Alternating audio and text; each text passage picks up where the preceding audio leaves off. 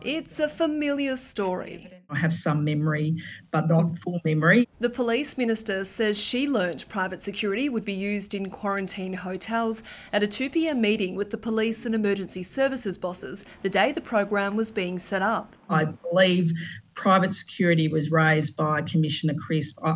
I'm pretty confident the ADF issues were raised by Mr Ashton. It backs Graham Ashton's claims that he didn't make the decision. My expectation would that it should have been made in consultation with the Chief Commissioner. The minister was forced to explain text messages she sent to Andrew Crisp in June, asking what the Defence Force would do at hotels given no one leaves. She told the inquiry she sent the texts after learning via the media about Mr Crisp's request for 850 personnel. I think that probably more reflects that I was pretty cranky at that point. But she conceded hiring the guards may not have been the problem. Instead, the issues were caused by poor management and infection control. The carnival of amnesia continues. If amnesia was COVID, the Labor government would be its own little hotspot. Not even the Jobs Minister, whose department was tasked with hiring the security companies, knows how the guards came to be used.